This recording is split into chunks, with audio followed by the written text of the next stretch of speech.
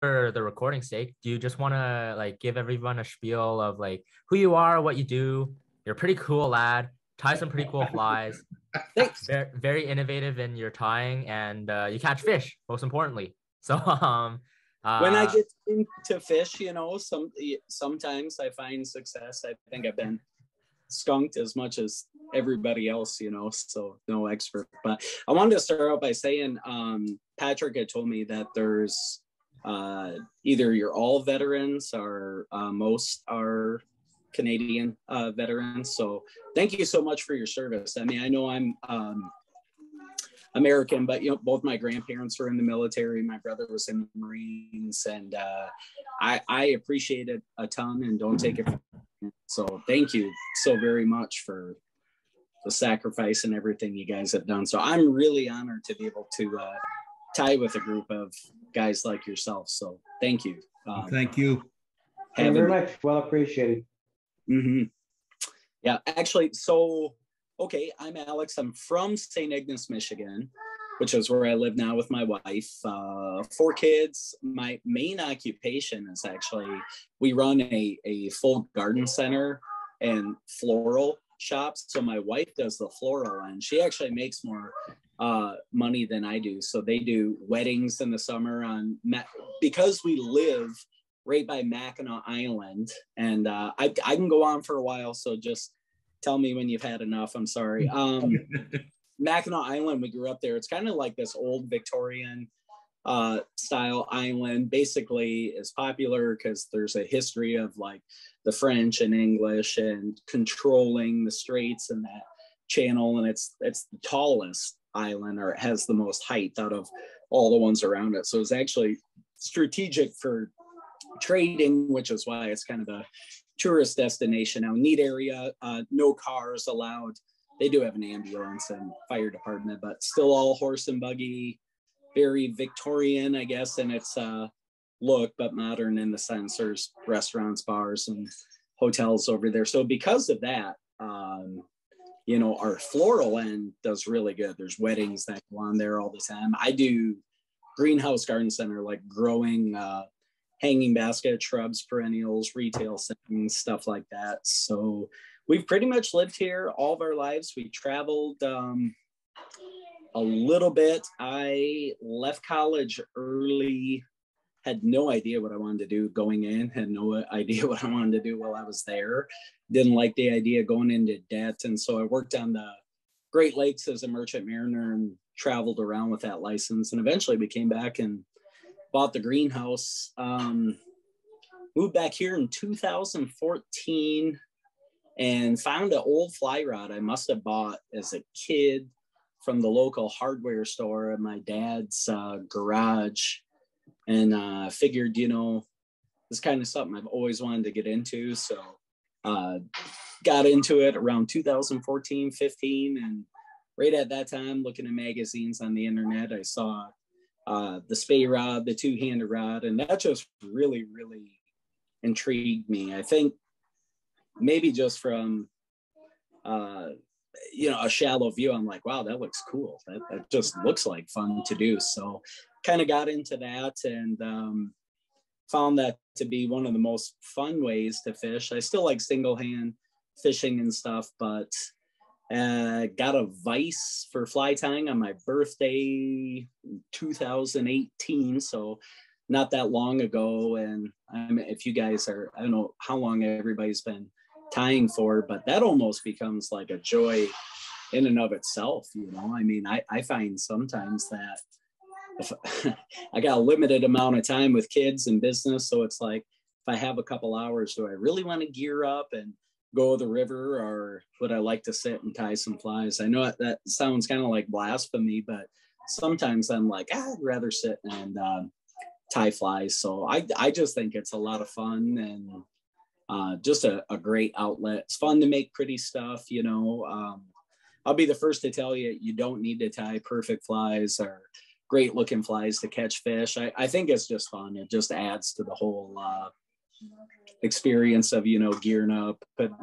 putting on a nice reel, click and paw, whatever you like, really high end, nice rod, and putting on nice flies that you tied that are pretty. It's just, I think it's a really fun hobby and our passion. Really, it's more than a hobby, but fly tying just kind of is like the icing on the cake on the whole thing. I don't know. I think it's fun to tie a fly and catch a fish on your own fly. You know, I've never experienced anything that really tops that in fishing or outdoors. You know, in fact, I sold most of my hunting rifles because I just didn't want to sit in a blind waiting for deer anymore. I was thinking about fly tying and, you know, going out, and if the steelhead were in the rivers. So that's just kind of what happened to me. Got bit by the bug and stuff like that. So it's pretty just like, you know, really doing it, and got to do several write-ups now for like Danish Outdoors, which is cool. They reached out to me. Arex, actually, Hook Company, have to give them a shout out, made me a pro team member, which really just basically means I get tons of their hooks really cheap. So it just keeps that addiction going and stuff like that. But really good hook company. If you never use them, they make pretty much every kind of, all they do is fly fishing hooks, and they make every kind you could think of, from Scandi doubles to intruder hooks or pike hooks, so on and so forth. So good company. But yeah, that's pretty much where I'm at with fly tying, how I got into it and everything else. So sorry about a long-winded spiel. So we'll jump into first fly, and I'm just doing it on a hook. This is like a trout 2 hook. You could do it on Gamakatsu BT or B10S hooks as well, just depending on the species that you want to go for, steelhead or trout. I find my steelhead in my local river that these kind of trout size 4 or 2s are actually real good. Quick history about the Munker though is, hi Daddy. Good night, buddy. Love you. Munker is just, this is one I pulled out of my box to get smashed. This looks more like the original kind of Munker. Kim Sorensen in Denmark tied it. And Munker is just kind of like this combination of zonker, muddler head. And so his was with these American possum wings. You can see the muddler, or his Munker style head. And I like this head a lot, is really like narrow in this way. So it's tied in a very short area, but very wide at the same time. When you put a little weight on the tube, and he put these shrimp eyes on and everything else. But what that does is it actually pushes a lot of water underneath the surface, almost makes a disturbance. When it's really wide and narrow like that, it requires a lot less deer hair, I guess, than a traditional muddler would. So, you know, you're able to get it to sink, you can cast it fine. But if you take these, lift them out of the water, put them back in on your feet, you'll kind of see air bubbles start coming out of it. And so when it's swinging through, and whether it's colored water or whatnot, for whatever reason, it has a really good effect on fish, and that it's not just swimming through, it's kind of like pushing through the river system. Anyway, we've had really good success on these. I've kind of changed it a little bit for our river. And even though this looks kind of ugly, turned it into more of a sculpin style. You can see kind of like the pectoral fins I put on. Really simple to do, kind of natural copper flash. This is on actually like a tungsten weighted tube as well. So you can really drop it into steelhead runs. And like I said, the heads got smashed in the box. They don't have to be perfect, but I've had great success in the Great Lakes with these kind of natural, like sculpin Munker styles. And for whatever reason, they seem to grab the attention from fish really good, whether they can hear it, see it, or whatnot. And just seems to make more of a disturbance than just putting marabou or something underneath on the front of it. And yeah, that was kind of the idea. We've you know, pretty much tested fishing these in a lot of different river systems, and it's worked admirably well on Atlantic salmon, steelhead, for the most part, like swinging in the runs and everything. And so I'll show you how to do it. And I decided to do it on a hook the tube it's not hard. It's a little bit more involved, but like I said, my first steelhead last year came on a fly very much like that on a hook. So, and these are easy to tie in. So this is going to be real simple without really much body to it at all. So I put like a brass bead or tungsten bead on my hook, and you kind of want to set back at least halfway. And I'll say this, since we're going to spin deer onto it, one trick with spinning deer hair that I found, I don't know how much you guys have spent spinning deer hair, but it can kind of like get under your skin after a while if you've never done it or just started doing it, like trying to figure out why won't it spin, how do you make it look good. One tip is sorry, Alex, I just wanted to for the beginners in the group, like I don't think we haven't tied the muddler yet, so they won't be familiar with tying deer or spinning deer hair. So I really like what you're doing here, but if you want to like do like a really bare bones explanation just to like give them a good idea of what it's like from coming from no knowledge of spinning deer hair. Well, but when we get to the deer head, I'll walk you through how I make this kind of wide Munker head in a really tight area. My suggestion is, if you want to tie different muddlers, is get on YouTube, Davey McPhail. There's all different ways to do a muddler deer head. And just for the sake of this, I'll show you my favorite way to get just what I call that Munker type head. And really the idea of the deer hair when we get there is we're almost trying to make like a turbo cone with that deer hair in itself. And a turbo cone's really wide but really skinny, so it pushes a lot of water. So I'll show you how I do that one. Now for spinning deer hair, it's a lot easier if you spin on a bare shank. And if you're doing it on a tube, it's a little bit more difficult, but you want to make sure you're spinning on a bare tube, meaning don't start your thread right up behind the eye. It'll be a lot harder to get that deer hair to spin around. So I'll actually start my thread somewhere right around here, almost right where I'm going to have that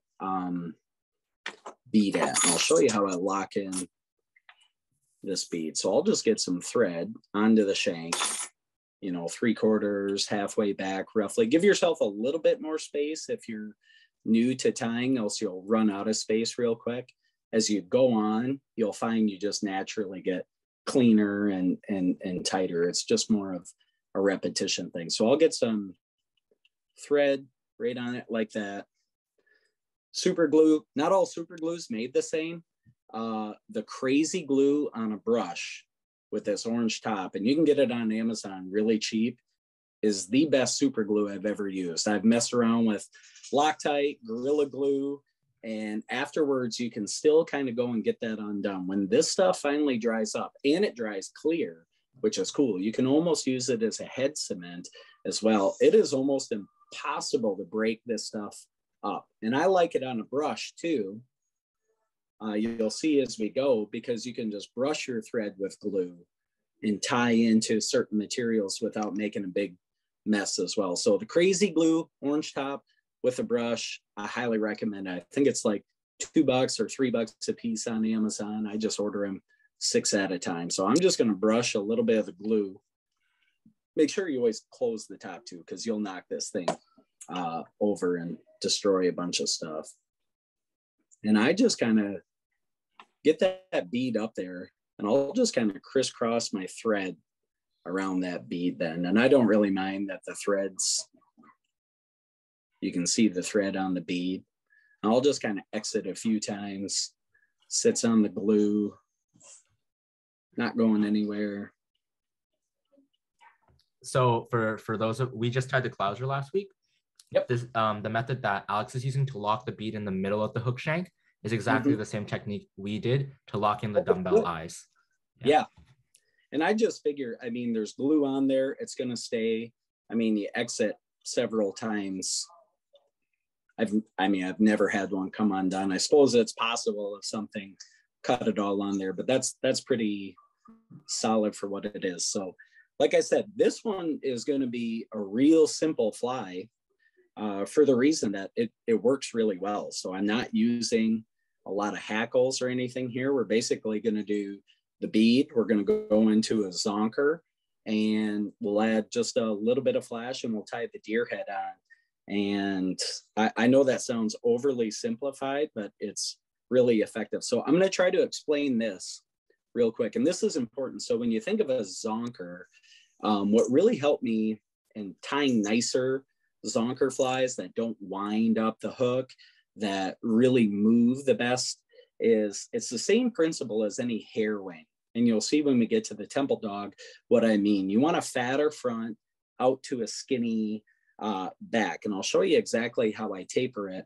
And the reason that I'm going to taper it that way too is if you were to just tie this zonker just on a hook without anything, just tied it and you put it in a fish tank and you left that zonker strip totally square, you'll notice in the water, it wants to continually roll like this. It wants to move, just the nature of the zonker and physics in the water, I guess that's above my pay grade, but it always kind of wants to roll around. If we take it and we trim it out like a V, so we're square in this end and we go to a V out to this end, and you tied that same zonker on a hook and put it in the swim tank, it'll just ride true. That zonker will not roll anymore. And what you get is it actually moves more, but it's not rolling the hook. It's not winding into the hook. Really simple trick. I've seen a lot of videos on YouTube on that, and they get pretty complicated in how they do it. They'll take scalpels and razors. My favorite way, really hard to show on here, is I just use a pair of scissors. And what I do is I'll start, let me do it and then I'll show you what it looks like, but watch how I do this, is I'll just kind of fold all the hair down. You can wet your finger. And on one side, I'll just come and I'll slowly, with a sharp pair of scissors, you'll see the end here, hard to show. And I just kind of cut it and I'm tapering it down to the middle. And I'll come on the other side too. If you fold the hair in your hand like this against where you're gonna cut, you'll never cut through it and cut off hair you don't want. And this is just so much faster, so much easier than trying to pin these down on your bench and use a scalpel. So you're actually cutting the leather in the back side of the hair then? I am, and I'm just folding that over so I don't cut any unwanted hair. And what I'm trying to go for is something like that. See how it goes to a V? Yeah. And then it's fat on this end. And actually, because the nature of that taper already starts to give the wing a lift. And it's skinnier out here and it's fatter up here. And that's going to help it to actually wave and not roll. It just rides true. So it really simple thing to do. You get more movement and you remove some rabbit material too, which is, you know, any amount of material you remove is going to make it easy to cast. So take your time on that. You'll have to practice that on your own. I mean, I've tried it a million different ways, but the best way I found, and it doesn't have to look perfect. If you have a really skinny strip, let's say you're doing pine squirrel, I would just come on one side. I wouldn't do both sides. You know, if you have a little bit of a wider strip, then you can come from both sides. But it's just about getting a fat front to a skinny back. Whatever side I'm going to trim it on, like I said, I just fold that hair down and then kind of just take my time. And you'll never cross through and have a bare spot. Does that make sense, I guess, what I'm... Yeah. How wide do you want your thick spot? I'll leave it. So I'll start maybe like 3/4 down. So I'll leave that thick spot. However, it depends on how big you want it. Let's say you got a 1/4 inch zonker strip or whatever size zonker strip I'm using, I'll leave the head. You know, I want just 1/8 of an inch or whatever it is to stay fat in the front. So I won't start right at the front. Like you can see I started right about, you know, so I got things coming out. I started right about there. That makes sense? Yeah. Yeah. So I kind of left that front, and I'll show you why I want to do that as well. Once you get that trimmed, like I said, we can take as much time. It's going to be a fun trick here. You guys are going to like this, but I take this and I'll cut, I mean, just a few millimeters of a slit right in the front. And I'll show you exactly why I do that just at the top, dead center, a little slit. And I'll show you why I like to do that. So let me know when everybody's okay. How long is your zonker strip piece? Maybe 3 inches total. I don't like zonkers way too long. I don't know what it is. That maybe there's a time and place for that, but I kind of tend to stick right in this same, especially for Great Lakes steelhead and salmon. I don't really think you need to get much longer. You could go a little bit more. You're about 2.5 the hook length then, roughly. I'm exactly double the entire hook length, but from my tie-in point, about 2.5. Yeah. Okay. Yep. That's good. I got to remember that if I ever do this again, though. Well, it's just hard to reference size when you're on a screen. Yeah, you're right. You're right. You know, after a while too, if you're, I used to have little measurements. I think I still got them marked all over my fly tying desk here, where I would like mark things so I could just always like measure it the same. And I think after a while, you just kind of get into a natural flow. You just kind of look at something and trim it, and you're almost like dead on after a while. So sometimes I used to make like these little marks so I could cut all my zonkers the same or whatever. And that can be useful too. So I would say for, you know, and this isn't just for first time tires. I think one discipline to always get accustomed to and to always be trying is kind of the less is more theory. And I don't mean to be cliche about that, but I think it's a lot better. You're a lot farther along if you discipline yourself. And at the end of it, you're like, you know, I could have added a little bit more material, or, you know, maybe I could have went a little longer on the zonker strip. That's a lot better place to be than constantly overdressing a fly. It's a lot harder to learn how to use less than it is to use more. I think, my opinion, if that makes sense. Yeah. So that little slit in the front is for a reason. I'll show you here at the end. Well, I'll show you now. So what I do when I tie my zonkers in, and I do this all the time now, and I got this idea from Temple Dogs, is I'll actually tie the zonker in reverse. I know that, and I'll kind of show you, and I'll push that slit kind of up into the bead a little bit and almost just kind of spread it, you know. So my tie-in point, I'll show you here. I'll do a couple wraps. You can see my tie-in point is, see how that slit kind of pushes up, and I'm tying just a little bit past it like that. That's where I like to be. And that slit, when you cut it, actually kind of allows you to almost push it down and kind of envelop the top half of the hook, as it were. This is why I like to crazy glue with a brush. Now, you probably don't need glue here. I always think of it as the cheap insurance policy. And so instead of making a big mess, I can just brush a little bit on my thread. And I like that. It comes out really clean that way. You don't get a big glob of glue.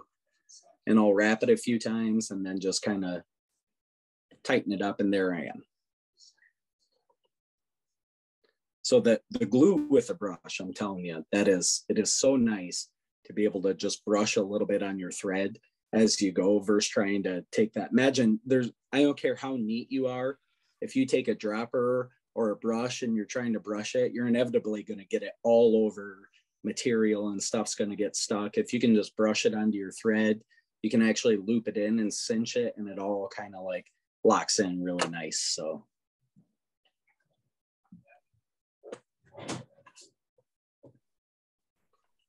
if anybody has any questions, let me know. And this works for any zonker. We're using rabbit here.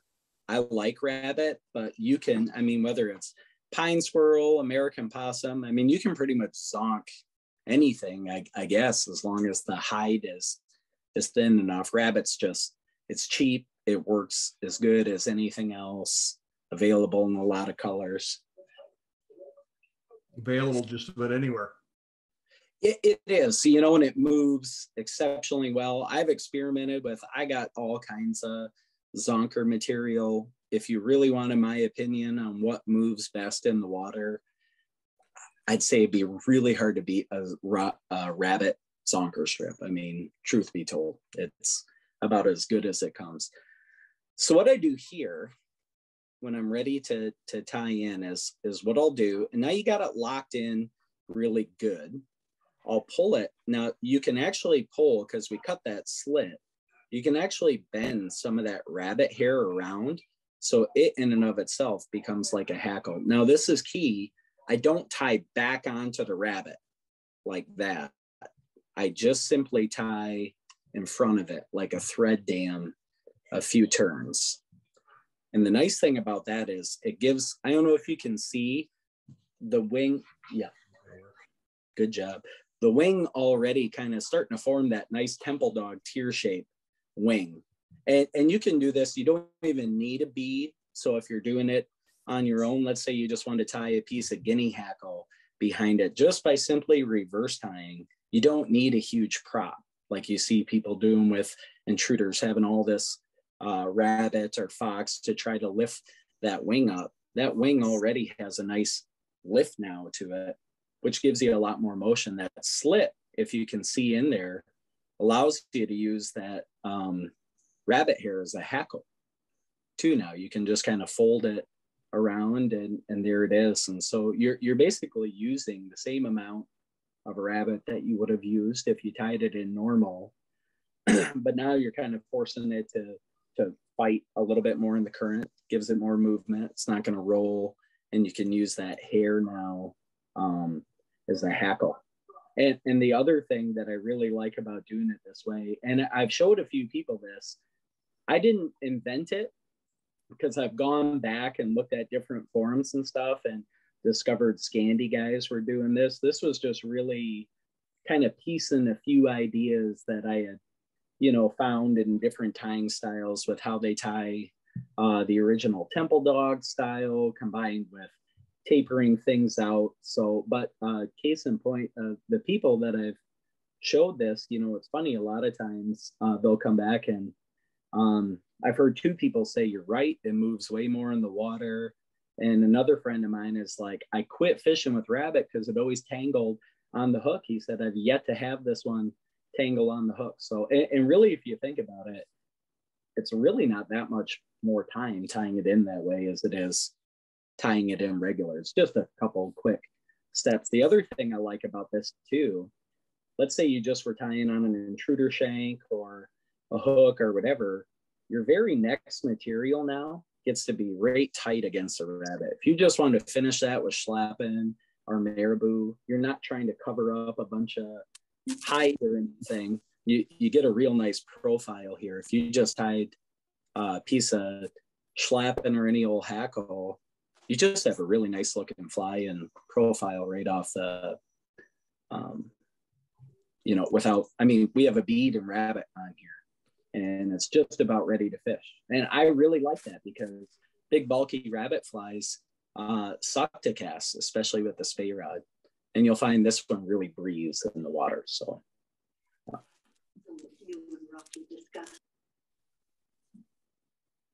Any questions so far? We're doing good. What do you mean by breathes in the water?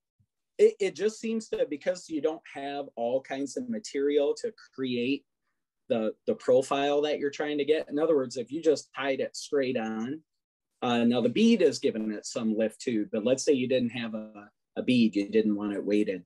If you just tie the rabbit straight on, didn't do the slit, didn't use the hackle, all you have is really kind of just a straight piece of rabbit. In order to kind of get a profile like this, then you'd have to almost start putting material behind it. You'd have to do something to get this kind of nice hackle around it. You'd have to add the hackle, and the more material that's all cramped together, actually the less it's going to breathe. This rabbit really has nothing restricting it whatsoever. So now it's free to just kind of move and breathe, and you got the profile just by reversing it. That's what I mean by breathing in the water. If you just keep packing material, yeah. No, that makes sense. Thanks for explaining that. Mm-hmm. Yep.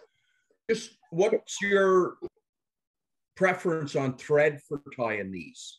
Because you're getting into spinning the deer hair. Yeah, I like, it's by Semperfli. It's called Nano Silk.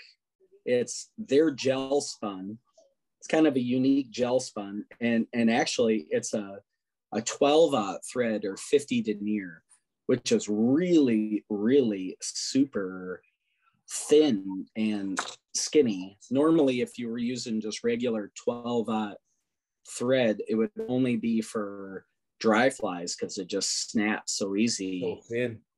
This stuff, I mean, I can just bend this hook right now. I mean, it's kind of, actually, if I didn't have Nano Silk, I don't think I could tie neat flies anymore. I've gotten so used to it, and it's just incredibly strong. I mean, I can even tie saltwater flies with it.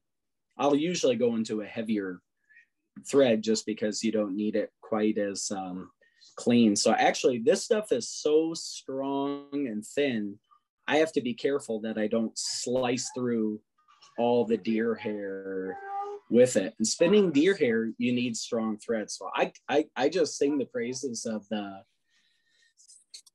Semperfli Nano Silk. One of the complaints when you, well, that's backwards, so that didn't do anything, with gel spun thread is it's a little bit more slippery than a regular thread. I started using it early on, just got lucky. A guy I was watching on YouTube was using it and his shop was selling it, so I tried it, and I just got used to it.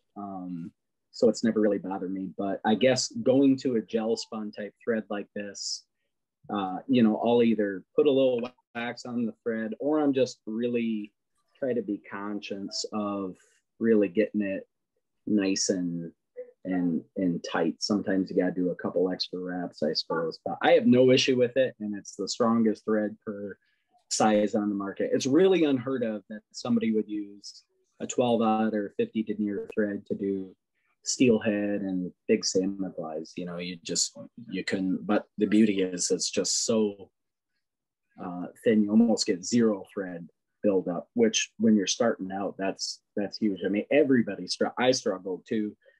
You know, you start out and you're tying hobo spays or even woolly buggers, and you just see this huge amount of thread at the end because you can't control that. And that really just comes with time. You don't need Nano Silk to be a clean tire. I just think it's the best stuff on the market for sure. So it's a little pricey, but it's I think it's well worth it. So okay, next step, I'm just gonna add some flash. And the flashabou I'm using, you can use whatever color.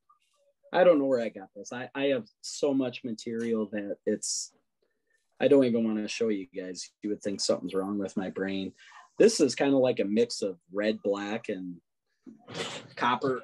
I guess I really like olive and copper for Great Lakes steelhead. I think it's a color that people should have in their box, but you can use silver, whatever you want to use. And so how I like to tie my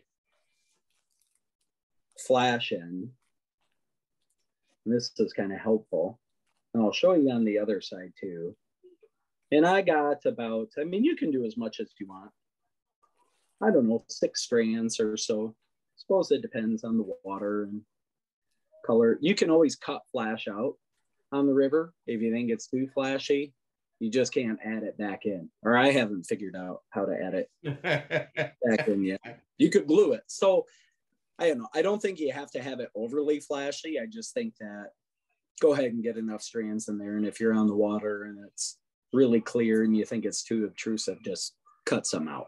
So what I'll do, and you'll see it when I come back on the other side, I'll explain it while I'm doing it, and you can wait for me to tie, is I almost kind of hold it at an angle somewhat like this, so it kind of tense up into the wing a little bit. And this is really just aesthetics or preference. And when I come back, I like to double it back like this.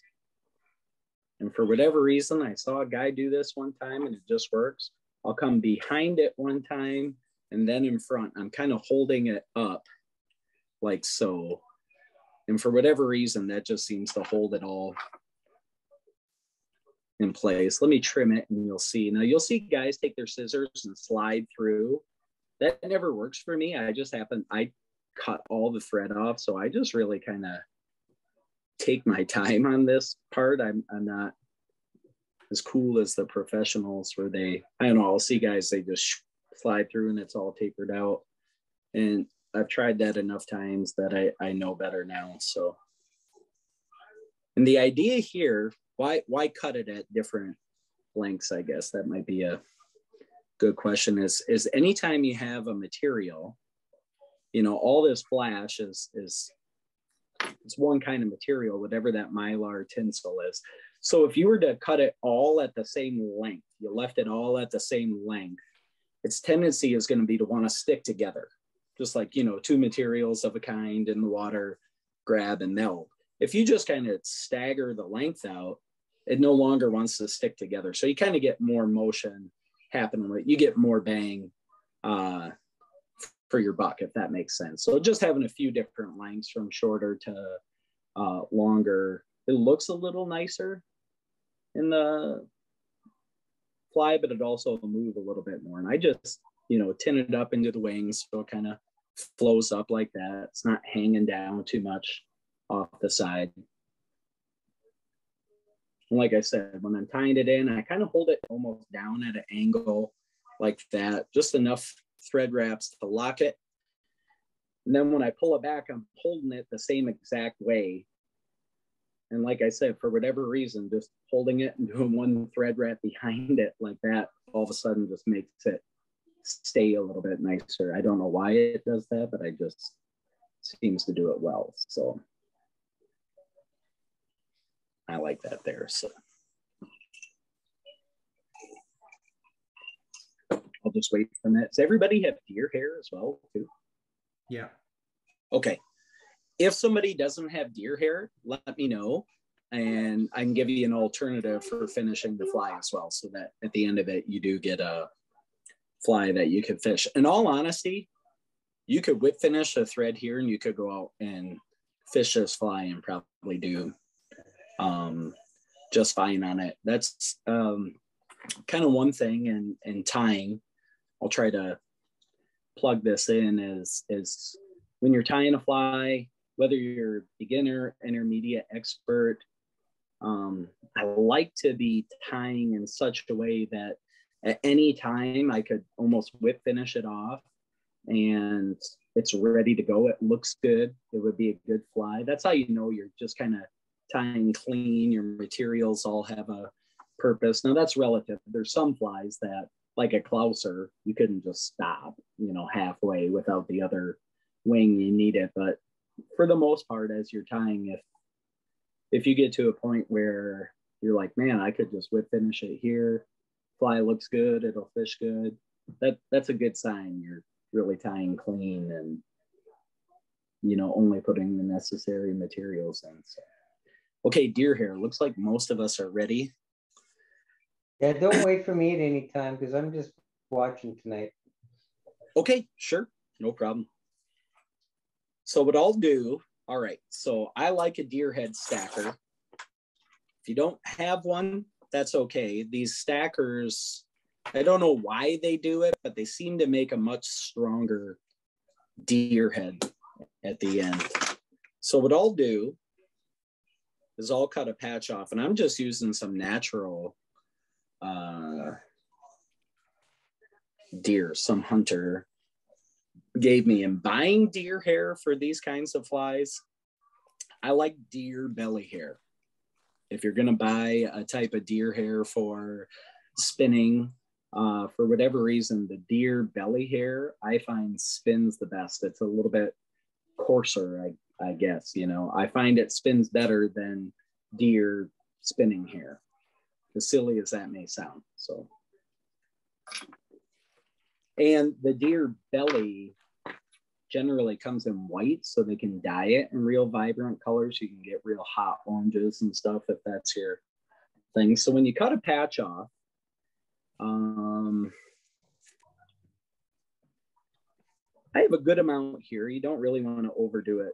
And when I'm going to take the under fur out of it, and how I like to take under fur out is I'll just kind of pinch it halfway and just kind of slide my hands. There's not much under fur in deer, but getting that out also helps it spin a little bit nicer. And once I have that, what I do with a deer stacker is simply put it in with the tips down. You're always going to lose a few pieces trying to get it in. No big deal. You just stack it. I've seen guys make their own out of like shotgun shells and stuff.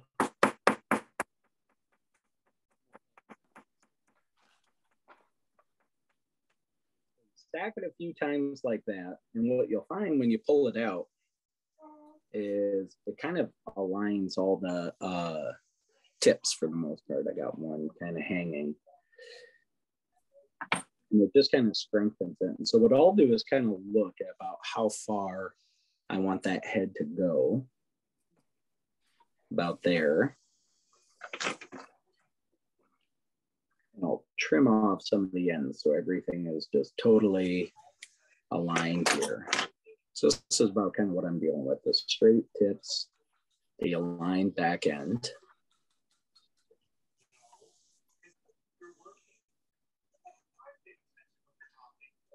And I'll set this one right on top. Now, this is how I do the Munker head. Now, this is a little bit different than some of the other muddler heads, and they all have their place. So what I'll do is just a couple, not too tight, not too loose, just a couple wraps. I'm not going to spin it quite yet.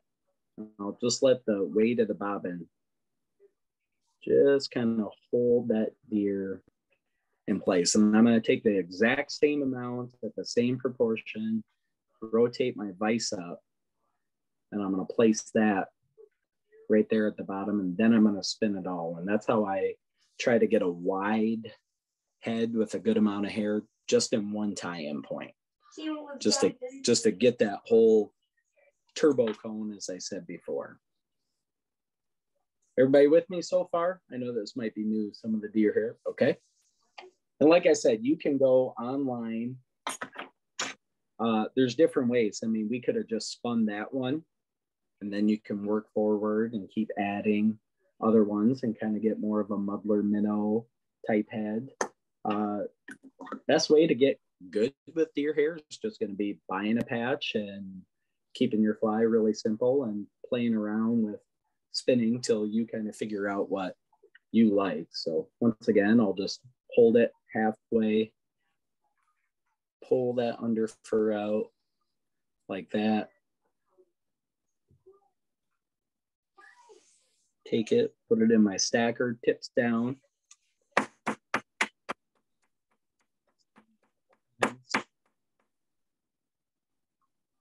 Now, if this is hard for you, don't feel bad. I was absolutely terrible at deer hair the first, I don't know, probably 100 times I used it. And your fly does not have to come out totally perfect and pretty. It will catch fish. I mean, some of my first munkers I tied, actually a munker was the first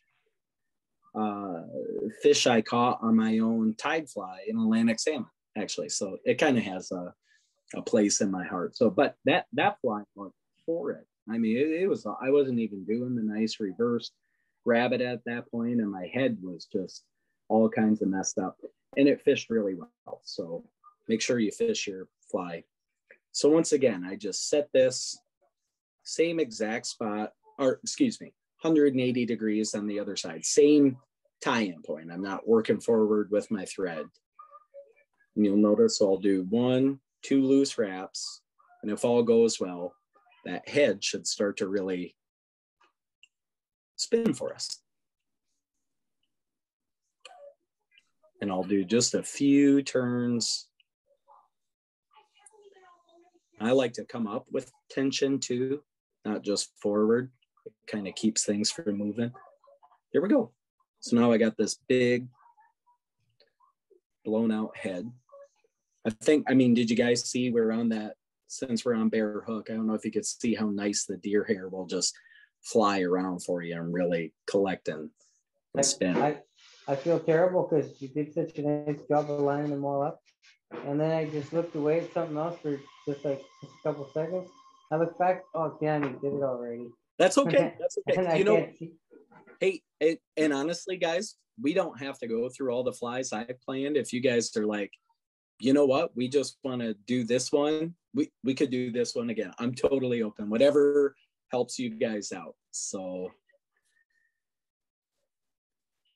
now, like I said, the way I'm doing it in 2 spots is a way for me, you know, up top and underneath is a way for me to get kind of the right proportion for this head. I guess my recommendation to you would be maybe just practice the one patch and spinning that one, you know, instead of maybe trying the 2. If you're getting familiar with or just starting to familiarize yourself with deer hair, I don't want to say that what I'm doing is super advanced, but it might be a lot easier just to do that very first part and just spin that right there. And if you want a little bit more, you can do the same thing again right in front of it. So I just wanted to show you how I like to do this. And if you like it, you know, maybe attempt it after messing around. I'll be honest, I wanted to get good at these heads. I literally used to just take tubes and hooks, and all I would do is just sit and spin deer hair, you know, just do it like 10, 12 in a row. Just keep practicing with deer hair. I got OCD on it. I'm not saying you need to do that. I just mean, it just takes time and getting a feel for it. And all of a sudden it's like something will just click one day. You'll be tying with deer hair and it'll just become so easy and natural for you. You'll just know, you'll feel it. You'll be like, nah, that patch isn't going to work. And it's something you can't really explain all the way through. You just have to grab it, do it, spin it enough.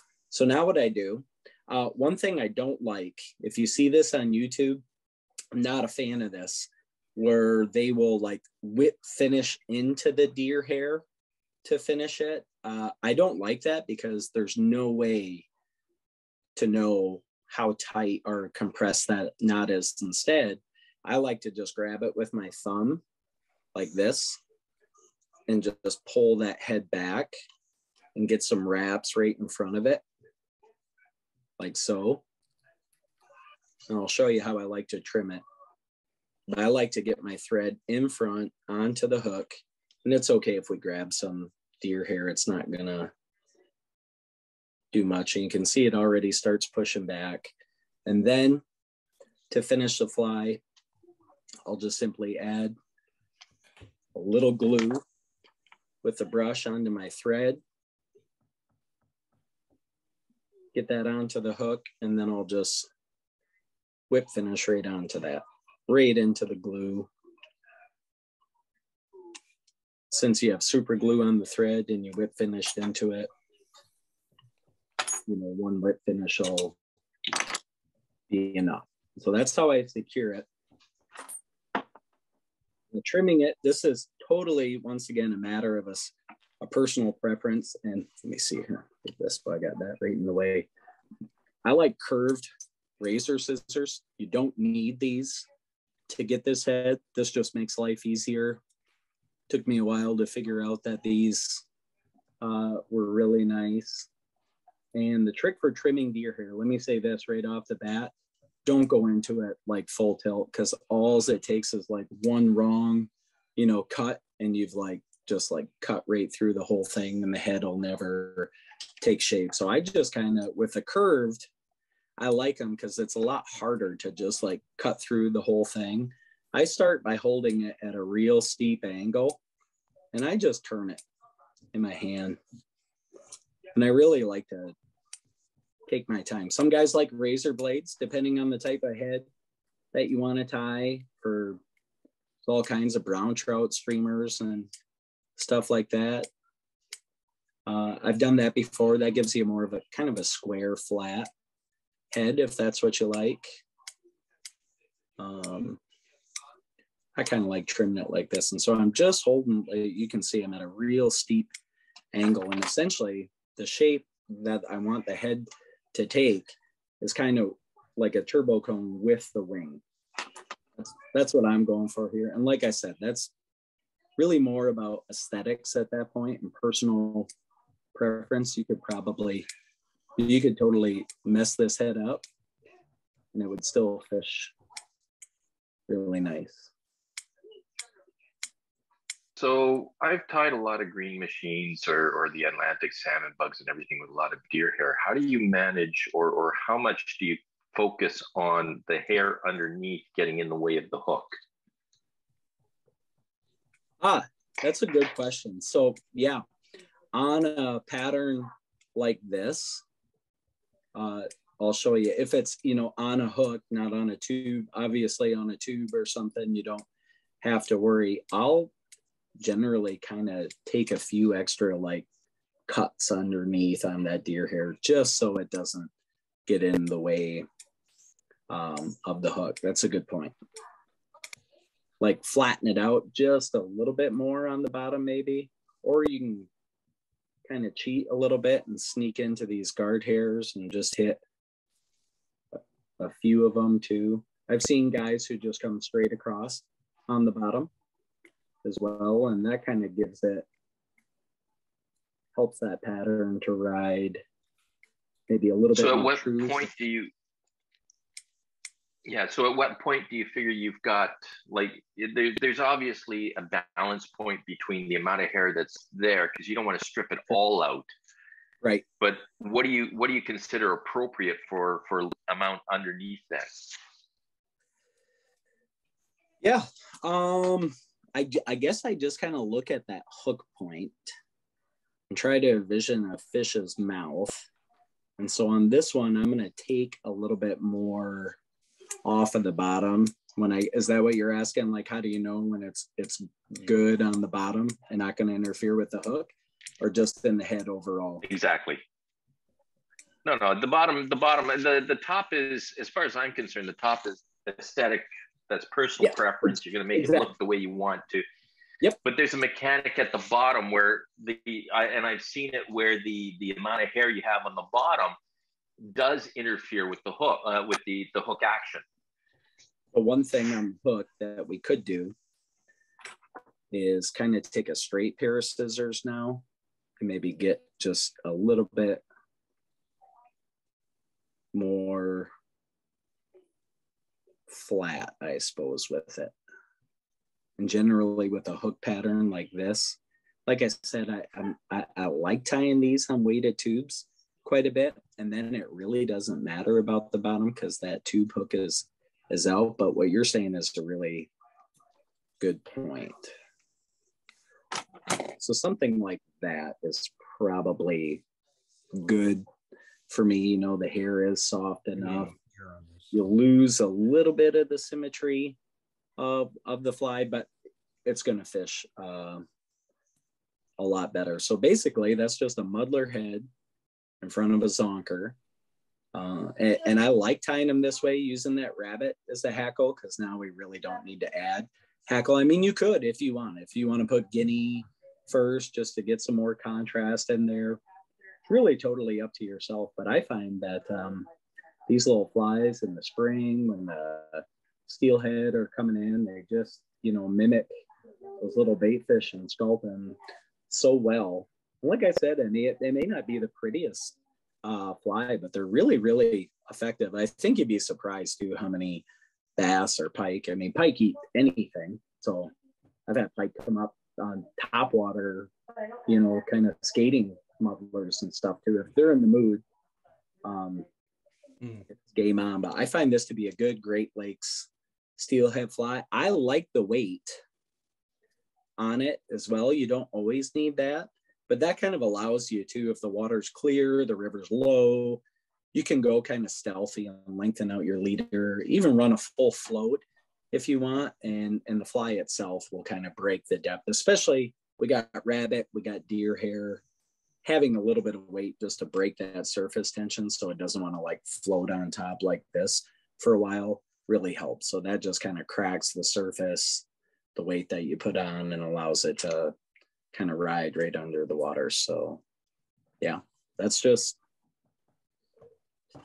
what I call just a basic Munker on a hook, and one of my favorite steelhead flies. And actually a fun one to get into, even if you're new to tying, because really your material list there would be hook, bead, zonker, deer hair, flash to your liking. And so that's a fun one. And you can make this as fancy as you want. As you can see here, you know, if you want to add pectoral fins with pheasant rump hackle, you can do that. You know, if you want, you just kind of tie them concave. Totally up to yourself, but this is just a good all around starting point to tie them. I think it imitates the sculpin just fine. So everybody still with me? I'm not boring you to death, am I? No, you're doing good. Good. You never know, you know, you always wonder. I'm like, I hope they like it. So at least we're all fishing in the Great Lakes too. So there is some good overlap. I'll be honest with you, I've often wondered, the guys out west, and like I said, I don't know their rivers. I mean, essentially each river system kind of over time develops a unique strain of fish, you know, that are unique to that river, that possibly like different things or different sizes of flies at different times. But in the Great Lakes area, Kevin Feenstra's got a great book, and he fishes the Muskegon area quite a bit. And he's really dialed in flies for those Lake Michigan steelhead. And he's got a book out too. And he did a bunch of underwater scuba diving footage of what the sculpin looked like at different times of year. So it's totally interesting. But he found in the dead of winter, when the water clears up and those temps are in the 30s, you know, when you're dropping below that 40 degree, that, and out west, when they do winter steelhead fishing, they're always tying these, seems like really big, gaudy, tight patterns, you know, intruders for their winter. Maybe that works out there, but what Kevin fishes, and quite successfully, for winter steelheading, temperatures are down in the 30 degrees, water starting to clear up. He says natural sculpins like this will outfish. All of a sudden they just like flip a switch, and those big gaudy flashy things they like when the temps were like in the 40s and it was November, no longer will they move to it. They've gone right to like that natural bait fish in the river system again. So I've always wondered, I wonder if the guys out west like just threw some olive woolly buggers in the winter instead of gaudy intruders, if they've had more success. I'm not sure. So their river counts aren't the best. So okay, we'll go to any other. Do you use this one at all on like the still water? You're mostly fishing the river mouths, you said? Yeah, I will take ones like this out in the summertime, kind of flats fishing, still water for like bass or carp or pike and everything else. So, and it seems to work really good. So I like the woolly bugger a lot for still water though too. So just because you can almost let a woolly bugger sit and soak out there, and fish seem to go for it. And this one seems, you need a little bit more motion either on the swing or kind of stripping it in like something. But yeah, I think it'd be it's worked well for me on still water. So do you guys, any of you guys, have you ever targeted carp? Do you get carp where you're at for one? We do, yes, we do. Yeah, I think there's a whole bunch of carp in the Ottawa River. Over here, we also have Georgian Bay on. Okay. And we have like flats out there that people can cast to, and it's almost like fishing for bonefish. Dude, I gotta tell you, carp fishing on a fly rod is one of the most fun fishing. They are really tricky and moody. I mean, I there's some days I feel like I'm a pro, and then weeks I'm like, I don't know, I can't make them do anything. But like our Great Lakes carp are so fresh and clean and they're big, and it's just fun to go out and cast at these fish in the summertime, man. So I think it's one of the most underrated fly fishing fisheries or experiences, you know. And on the Great Lakes, we're just blessed. We get like just huge schools of, I mean, these carp, some of them are 30, 35 pounds out there, you know, and they don't run as hard as the steelhead, but like a big fresh, you know, 30-pound fish is a 30-pound fish. I tell you what, they will pull you to your backing, you know. Of course, if that fish was a salmon or steelhead at the same size, it'd be a lot harder. But yeah, you go out with your 8-weight single hand, or I mean, I've done it with the spay rods. That's fun too. You just get a little bit more stripping or whatever. But if you guys have never gone for carp, I would. It may ruin you for like stream trout fishing in the summertime. And it's that much fun going for these carp, you know. And sometimes they're just, you know, you get to go out in your shorts and sandals, and it's like middle of June, July, 75 degrees outside Fahrenheit.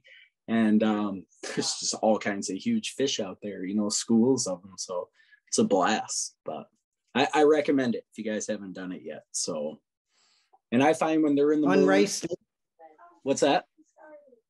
I was going to say on Rice Lake, where we have a cottage, I see the carp all the time, like just flying out of the water. I think they're spawning. That's a good sign. If you see them jumping like that, I found they're weird. If they're cruising in pairs, like where you just see them constantly cruising, it's like they're following. It's almost impossible to make them bite. It's not impossible, but it's really hard. You see them schooled up and they're like jumping up out of the water and stuff. That's the time to cast them. And honestly, if they're in the mood, I don't know how important fly patterns are or whatever, but I would not hesitate to throw a woolly bugger or something out there. They will. It's weird though, because you won't feel them like tug right away. You almost got to watch, and you see their gills flare. You know, at first, if you're kind of can't see them, but they're out there, you'll think you got snagged on a log, and then all of a sudden they take off. Fun fish to target. So, okay,